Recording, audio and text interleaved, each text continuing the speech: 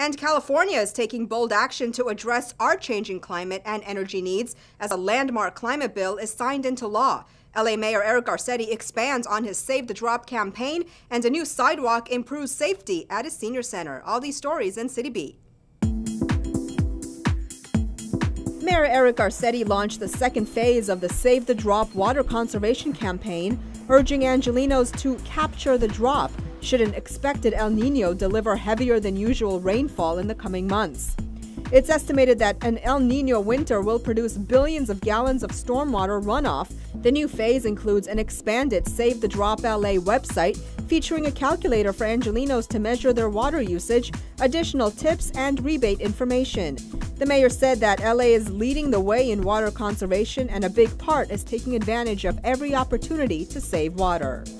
Mayor Garcetti also joined government, business, environmental, and community leaders at the Griffith Observatory as Governor Jerry Brown signed into law Senate Bill 350.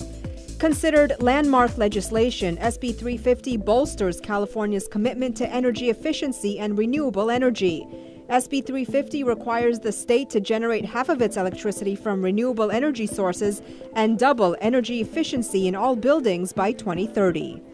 With SB 350, California is building on an incredible legacy of being environmental leaders, not waiting for action, but taking action. A brand new sidewalk now welcomes community members to the Lincoln Heights Senior Center. Councilmember Gil Cedillo recently unveiled a new and improved sidewalk. The repairs came after community members complained that the buckled sidewalk and cracks in the cement were dangerous and prevented safe access to the center. They fixed it pretty good so we can come in and out. People who come with walkers or canes, wheelchairs, can now come and access the services and the resources of this senior center as well as any other person.